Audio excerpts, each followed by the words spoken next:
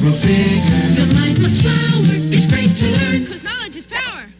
Your schoolhouse rocket, a chip off the block of your favorite schoolhouse rock. My grandmother came from Russia, a satchel on her knee. My grandfather had his father's cap he brought from Italy. They'd heard about a country where life might let them win. They paid the fare to America and there they melted in. A lovely lady Liberty with her book of recipes and the finest one she's got is the great American melting pot. The great American melting pot. America was founded by the English. but also by the Germans, Dutch, and French. The principle still sticks, our heritage is mixed. So any kid could be the president. You simply melt right in. It doesn't matter what your skin, it doesn't matter where you're from or your religion. You jump right into the great American melting pot. Great American melting pot. Ooh, what a stew, red, white, and blue. America was the new world and Europe was the old. America was the land of hope, or so the legend told. On steamboats by the millions in search of honest pay, those 19th century immigrants sailed to reach the USA. Lovely Lady Liberty with her book of recipes and the finest one she's got is the great American melting pot. The great American melting pot. What good ingredients, liberty and immigrants. They brought the country's customs, their language and their ways. They filled the factories to the soil, helped build the USA. Go on and ask your grandma, hear what she has to tell. How great to be American and something else as well. Lovely Lady Liberty with her book of recipes and the finest one she's got is the great American melting pot. The great American melting pot. The great American melting pot. The great American melting pot. The great American melting pot. The great American melting pot. The great American melting pot.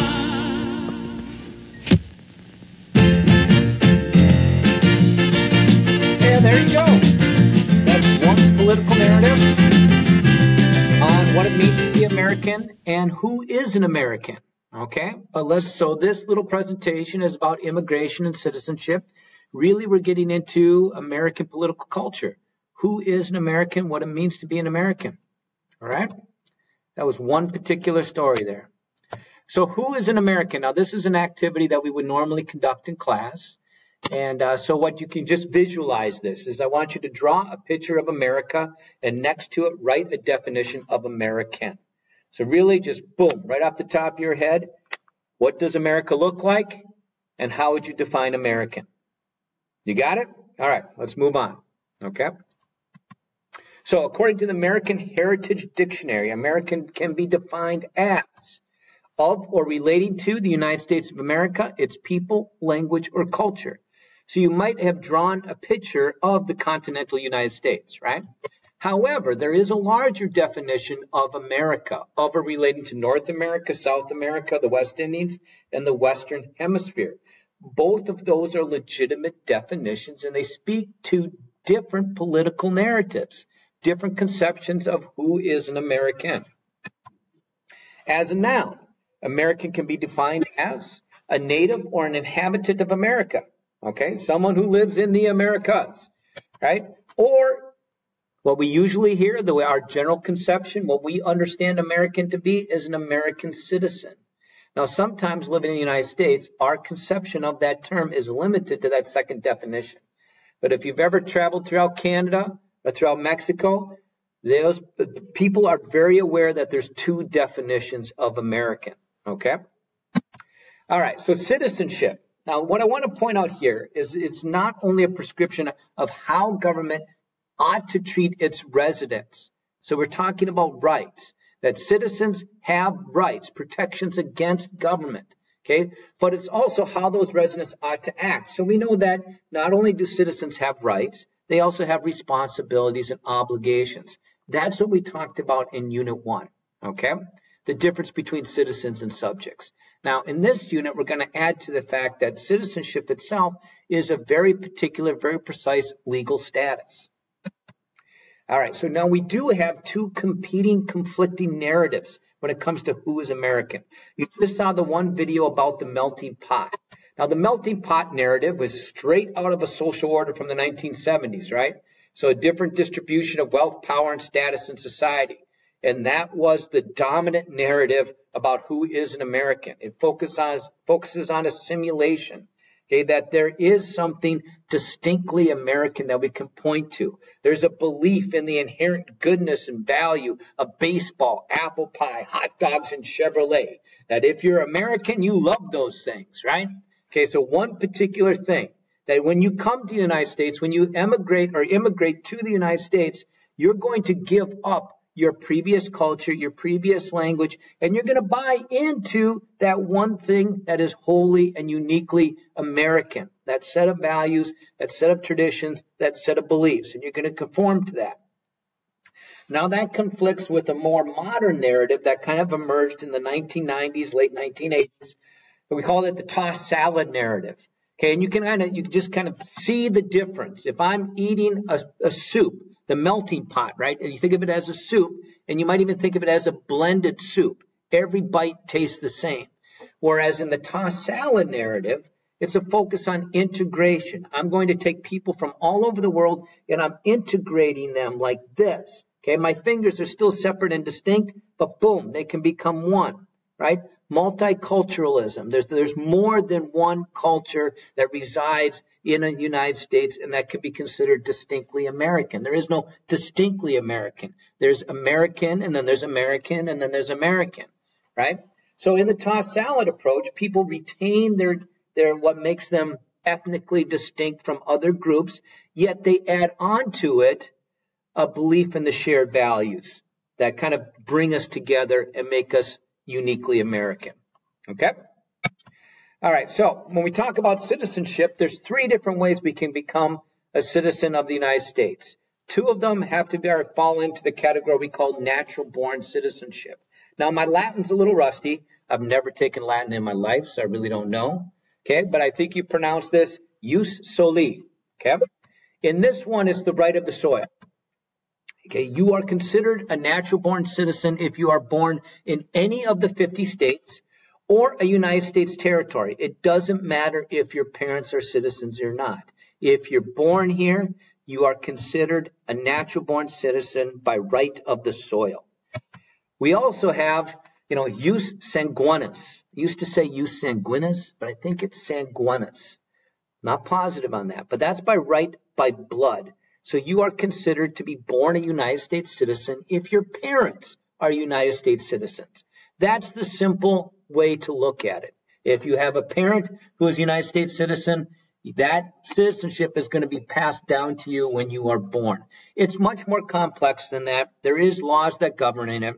I'll point out one interesting provision in the laws, our national laws, that allow you to be considered a natural-born citizen by right of the blood. Okay, so there's the foundling provision. Okay, so the foundling provision works like this. If I was with my family and we were in the boundary waters right there on the border of Canada one year, and we were just canoeing around, and then I hear some cries from the woods, and I go and I find a small child who has obviously been living with wolves, right? And I'm like, hey, small child, how did you get in the middle of these woods? Okay, and I'm like, do you have any parents? And of course they can't tell me because they were raised by wolves, right? Well, that small child, if they're like, until they turn 18, if I cannot prove that they weren't born in the United States, that their parents weren't United States citizens, that child will be considered a natural-born citizen. Interesting provision. So the law is a little bit complex, just to kind of point that out. But keep it simple for yourselves. All right, so immigration and naturalization. The third way you can become a citizen is through the naturalization process. But some background on the terms that you'll need to know here. So immigrants, citizens, are subjects of another country who move to a different country to live and work. That's the definition of immigrant, okay? Now, in the United States Citizenship and Immigration Services is the executive branch agency that implements, that puts into action, that executes federal immigration law. So they're part of the executive branch. They work for the President of the United States implementing our immigration law. Okay? Immigrants that follow the rules and procedures established by United States Citizenship and Immigration Services, we call them permanent resident visas. They apply for citizenship. They apply for that legal status. Okay. Generally, you might hear a lawful permanent resident is someone who has received a green card. They're eligible to work. They're eligible to apply for U.S. citizenship. They have what we call legal status. Okay. Now, naturalization is the process of, acquiring citizenship that you did not have by birth. You probably know some people that have become natural-born citizens in that way. Non-immigrants, okay, and this is another group of people that you should be aware of. Okay, so many people come to the United States without legal permanent residency. We call those people non-immigrants. And there are several different categories of non-immigrants, and sometimes they blend together.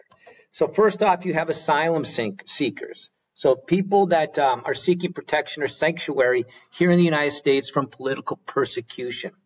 Usually these are going to be refugees, so individuals that are fleeing the country. So the person is a refugee, and when they get to the United States, they apply for asylum, which is the protection that they're wishing to have. Now, non-permanent visitors, so like ambassadors from other countries, students that are here just studying from other countries, other international representatives or temporary workers, members of the foreign media, exchange students that you might have living in your house, those are non-permanent visitors. And then, of course, we have undocumented immigrants. So those people that have avoided United States Citizenship and Immigration Services regulations and rules to try to live here in the United States. All of those three groups of people we would consider non-immigrants. Okay. Now, just a little note on undocumented immigrants. They often obey the laws. They pay taxes. That's kind of like the positive thing. The drawback that people will point to is that they put strain on some state services. So you think education. Education is still being provided to undocumented immigrants. Healthcare is still being provided to undocumented immigrants. So they put some strains on those services that a state can provide for people. Now, the rights of immigrants and non-immigrants. This is an important distinction here. You're probably familiar with the Bill of Rights, okay, the list of protections that you have against government. Now, in the Constitution, we distinguish between the people and citizens. So in the Bill of Rights, it never says these are protections for citizens. So, and because of that, it's protections for people. So we include immigrants, non-immigrants, and citizens in our definition of the people.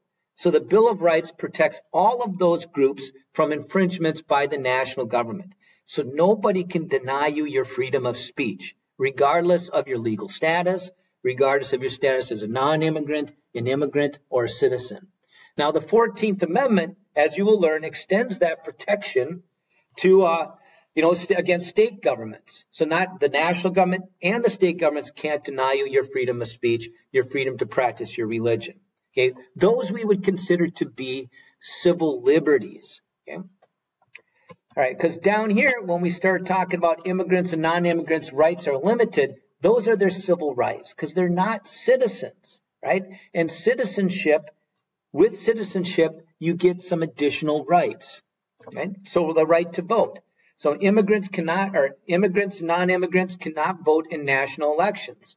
Some state and local governments allow immigrants to vote. Okay? You also cannot live in the United States permanently without permission if you are not a citizen of the United States. So those rights, those civil rights, are limited. Civil liberties, on the other hand, that top part of the definition here, okay, those protections that are extended to you by the Bill of Rights are not limited.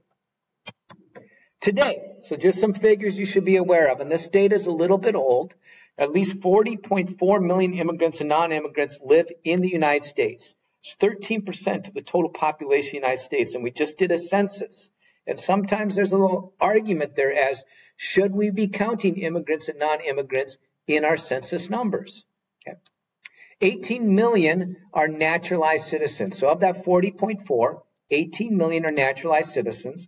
11 million are legal permanent and temporary residents. Okay, so they might be pursuing the process of becoming citizens, but at least 11 million are in the country illegally. They're then in that non-immigrant group that we call undocumented immigrants.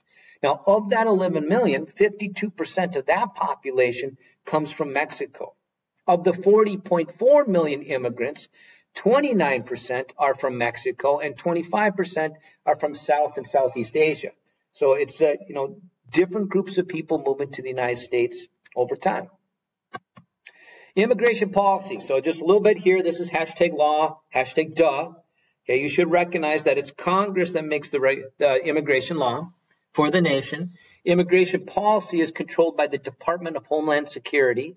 So that is the executive department within the executive branch that implements immigration law. We've already talked about the United States Immigration and Citizenship Services. They accept and process immigration forms. They deal with naturalization, right? ICE, on the other hand, Immigration and Customs Enforcement, deals with border security. Okay, so they're like the law enforcement officials that would try to make sure that our undocumented immigrant population, they're responsible for tracking people down and making sure that they're in the United States legally. So that border security, and they vet those wishing to enter to make sure that the reasons that they enter align with what law allows. Immigration policy has been heavily influenced by recent events. I'm sure you're well aware of that. So post 9/11, security worries, and then the illegal immigration, the extensive illegal immigration that happens across the Mexican border. All of those events have an impact on the laws that Congress passes. Now, here's kind of a final note on immigration policy. Whom to admit? Our law already prevents, felons, drug abusers, the contagious, and the indigent, which would be the poor, from getting that legal status, from from the status of being called an immigrant, from getting a green card, the LPRs. You cannot become an LPR. You cannot become a legal resident if you have any of those status. The other thing we want to make sure that we understand is that occasionally down here, throughout the history of the United States, there have been intermittent outbreaks of nativism, which is a belief that the American way of life should be vigilantly protected against foreign influence. So a couple things there. You might recognize that nativism aligns with that melting pot theory. First, that there's one particular American way of life that's distinct. And then it needs to be preserved. So you have former immigrant groups that now have legal status and have established their roots here in the United States. They don't like to let new people in because they feel like it's going to change that American way of life, and it's something that should be valued and preserved.